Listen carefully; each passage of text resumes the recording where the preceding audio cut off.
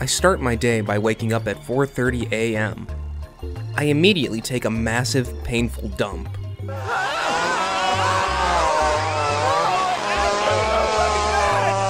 There is no time to wipe. That is time that can be spent on the grind.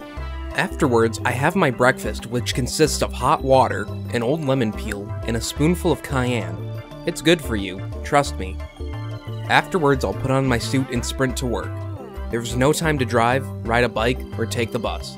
All my spare time must be spent on the grind. Once I get to work, I check on my crypto investments. I currently own 1,000 shares of Scamcoin. It's not worth much now, but trust me, it'll be booming soon. Next, I answer my emails. We all know emails are important.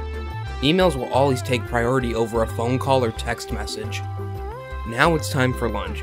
I eat a single piece of lettuce topped with some peanut oil for the detox properties. After lunch, it's time for my meetings. My investors are concerned about my spending on crypto and NFTs, but I reassure them it's all necessary, and when the time comes, we'll be pulling in a profit. After work, I sprint to the gym. Again, no time for cars or other modes of transportations. I need that time for my grind. I do nothing but run on the treadmill until I start to feel something leak out my backside. That's when it's time to go home. For dinner, I eat a pound of raw beef. It's great for detoxing after a long day of work. Then I meditate for 2 hours. It helps keep my demons at bay. This is not a healthy life. Before I go to bed, I must check my emails once again. Never leave your emails unchecked.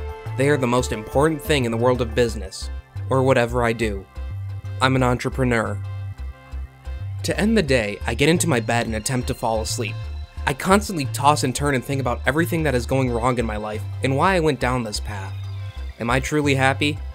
By the time I fall asleep around midnight, I'm constantly awoken by stress nightmares until 4:30 comes around and I repeat the process.